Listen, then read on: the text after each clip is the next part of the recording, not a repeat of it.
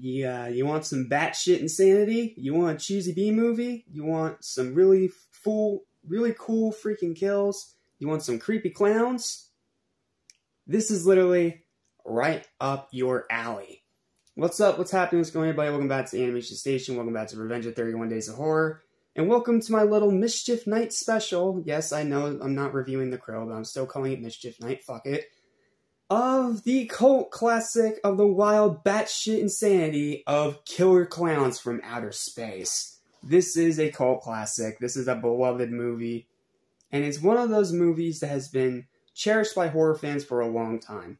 The clown designs, the cheesy acting, the goofy dialogue, the surprisingly great writing, the great characters, the enjoyably silly yet also brutal violent kills. Like the one dude that gets melted to a pile of sludge with pie, or getting your insides sucked out when you're stuck in a cotton candy cocoon, and those freaking laughs will haunt your nightmares. And of course the dialogue itself is iconic, like, "What are you gonna do? Knock my block off?" Damn!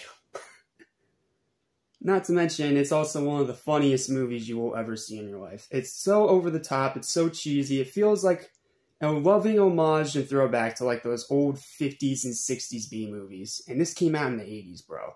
Like, Killer Klowns is iconic.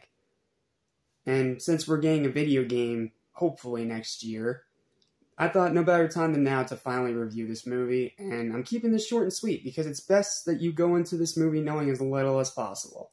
All you need to know is that there's clowns, there's silly acting, there's goofy dialogue, it's over the top and cheesy, has amazing kills, it has great dialogue, and it's just a whole lot of fucking fun to watch. So, I literally got nothing else to say. Final verdict for Killer Klowns from Outer Space is a high and well-deserved 10 out of 10.